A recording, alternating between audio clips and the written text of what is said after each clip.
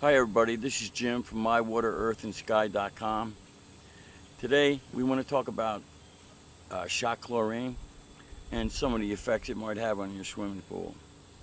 There's been a lot of chit-chat on recently on the internet about people that are wondering why their pool turns cloudy or milky after they apply chlorine. There's really simple reasons for this, and I'll show you why. The reason being that calcium chloride, hypochlorite, causes some cloudiness in your pool as shock chlorine because before it dissolves, there's some calcium and salts, inert material that will either sink to the bottom of your pool eventually or dissolve completely. So what you see is those crystals inside the shock chlorine dissolving. It's quite natural. There's nothing wrong with the product. A product like HDH is a grand product. It's a good product to use. There's some that are faster dissolving than others, but they work just the same according to the active ingredient inside. You always want to check the active ingredient, how potent the product is.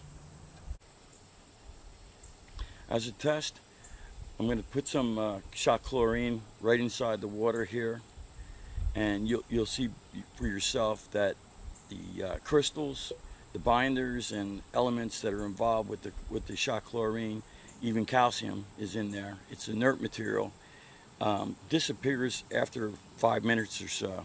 But you can see right here, just in this one spot, some of the crystals will fall right down to the bottom of the pool. Others will dissolve. This is a fast dissolving product from HDH. And you can see right here, it's almost gone after 5 minutes. I see some trace of it.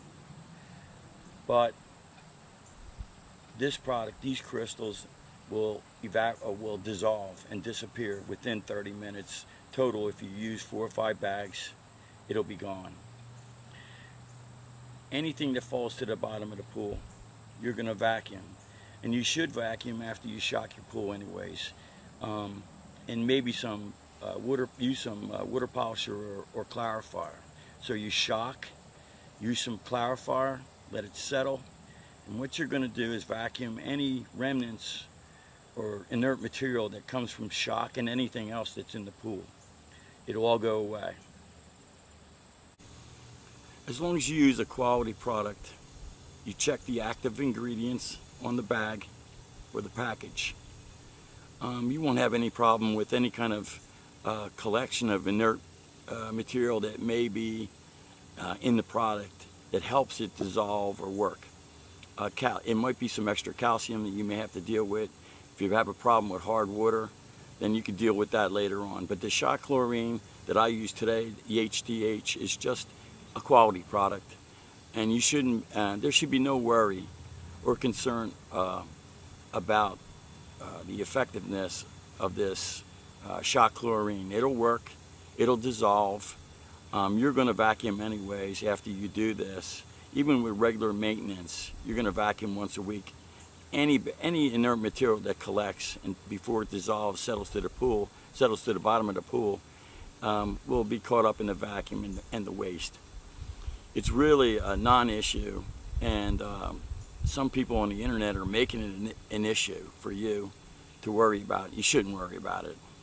When you use shock chlorine, you should apply it by walking around the perimeter of your pool and tossing it in maybe a foot off the sides with the filter running so it'll circulate. I don't recommend mixing shock chlorine unless you're in a vinyl liner in your pool. But for a concrete pool, I don't recommend mixing it at all. The more potent it is, the better it is for you, the less you'll use. There's no sense mixing it in a bucket of water and then trying to throw it around your concrete pool. Just take the bag, cut the corner open, walk around the perimeter of the pool, and add it to the water. If there's any left, throw it in the deep part in the middle.